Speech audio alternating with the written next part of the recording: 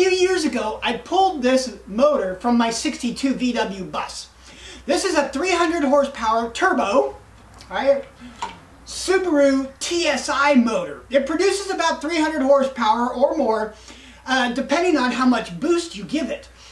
I pulled it because it was burning oil, and I didn't feel like rebuilding it at the time, so I actually have a different motor in my car right now. I actually have a WRX motor, 227 horsepower motor in it right now. But I like this motor better because it's cleaner, the valve covers are nicer, and I just like the way that the turbo and everything is routed and plumbed. It's much simpler, and it has a much nicer head. And this is a TSI motor, which means it has a heavier built crank, and all the gears and everything are just better than the standard WRX. But anyways, today we're going to figure out why it's burning oil. So we're going to have to look at everything and then decide what we want to do. You ever built a motor? Let's do it. So besides the ring gap being too large and causing me to burn oil here, I'm also burning oil through the turbo because there's a lot of play here. I can hear this. There's some play here, and so it's leaking through the seal. So I need to get a rebuild kit for the turbo. But let's deal with the motor. Let's tear this motor down right now. The crankshaft timing gear is also completely worn out. It's actually sharp when it's supposed to be square. So I bought a new one of those. So we're already ahead of schedule that I saw that in time.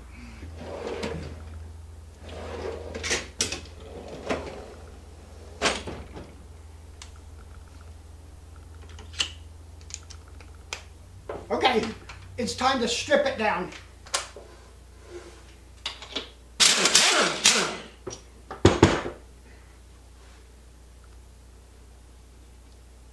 Starting with this messed up cam gear.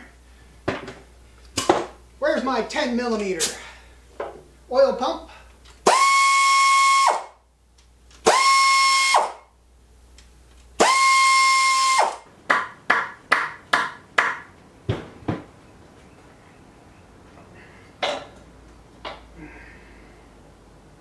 Now Subarus are a little bit different than a top. They're opposite opposed, so you have to split the case in order to get the crankshaft out. But the pistons need to stay inside, so you have to get the connecting rod pin. You have to get the piston pin out by taking this cover off here and push the piston pins through. So let's take that off. Put a lot of pressure on it so you don't, because once you strip it, it's done. Oh yeah, they all came off.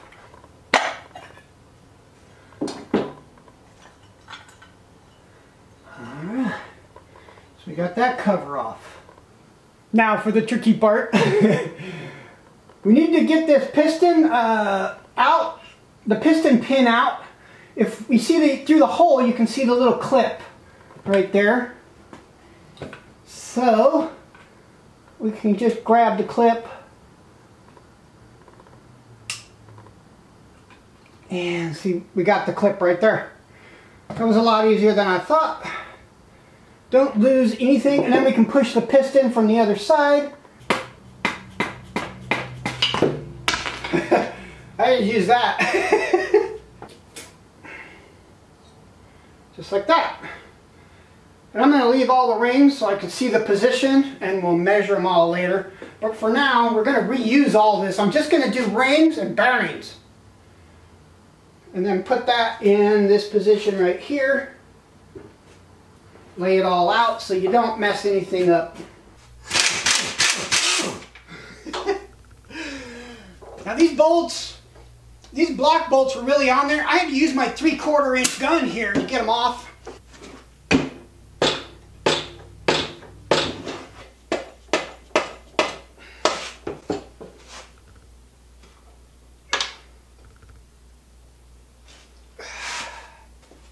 Here we go.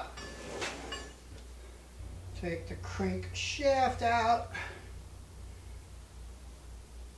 Nice and straight. And there you have it. Now we can take it all apart and measure it.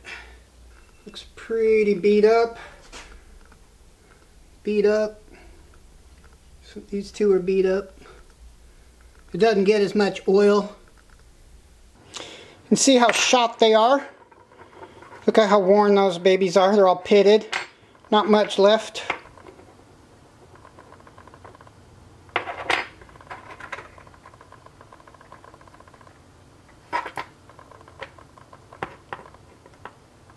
Pretty scratched.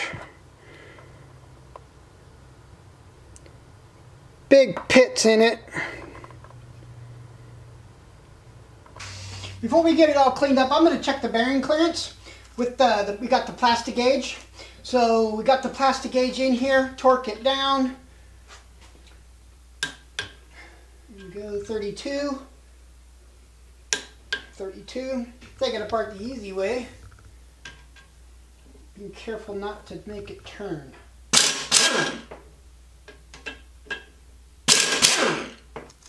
So then we can check it. Should be 0.008 to 002, and it looks like it's 0.002.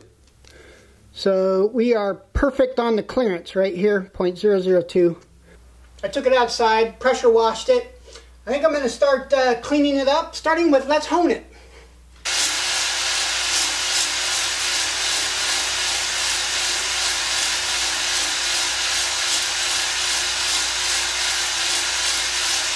It's really all it needs.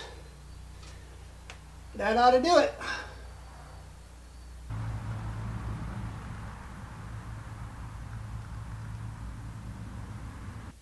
Okay, let's weigh these. 594.5.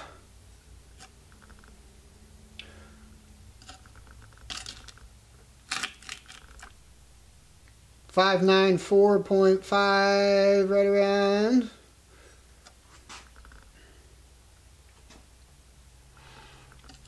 Hole number 3, 594.56 on the verge.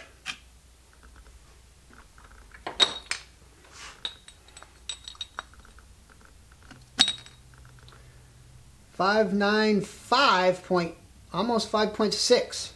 Too heavy. Got to balance this piston. It's too heavy. I don't want to take metal off the piston, so I'm going to take it from the inside of the pin. Because obviously steel weighs heavier than the aluminum, and it's just faster. Diamond bit.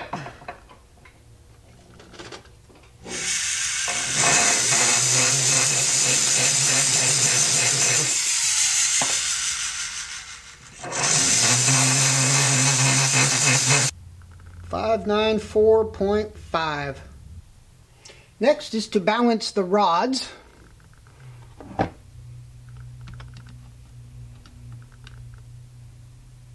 $595. And you can see to shape it, I actually grinded right here.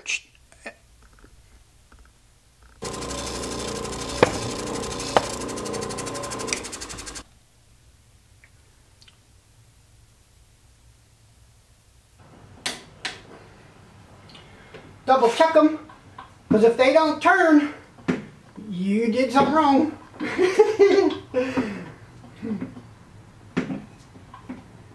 A couple different ways to get the bearing clearances. One is to use plastic gauge, which I used on the connecting rods, but I don't want to have assemble the block and to get it for the main bearings.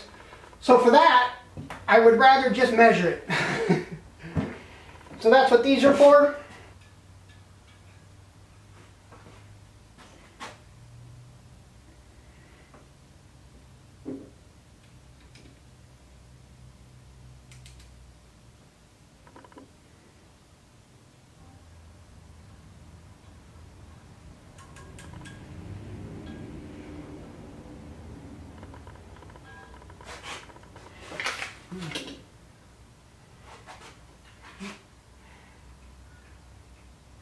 And then you could just do the math. Mine came out to 0.0025, which is just fine for me. Put the main bearings in.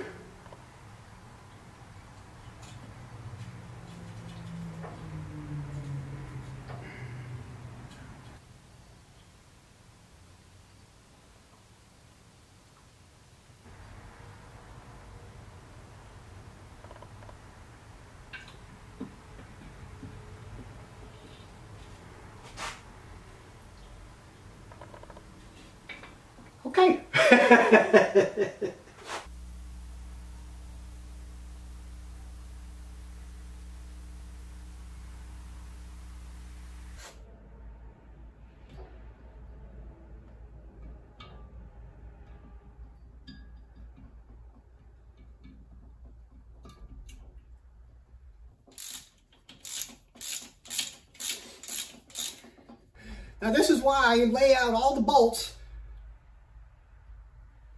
so that I know where they go back, because some of them are different lengths.